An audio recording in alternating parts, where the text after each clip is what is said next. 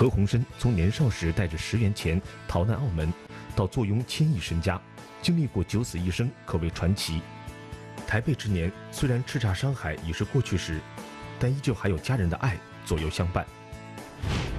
爸爸在练走路，他怕看不到我嫁出去，然后他就跟护士娘跟我走的那一段。那你为了你爸，你要赶紧嫁呀！那边，哎呦，那边。哎，这真好，走得很好啊！呢個交係咪交俾我啊？呢個係咯。哇，多謝你啊，好靚我哋，我同佢啊，交俾佢。我想問下佢。你願意嫁給呢隻傻狗嗎？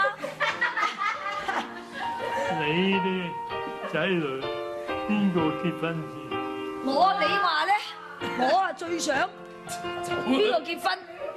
哎呀，黃長哥喎！哇，一擰住面即刻黃長哥喎！呢個要逗他，因为如果不行的话，哦，他就不愿意动，所以就是走那个婚礼那一段。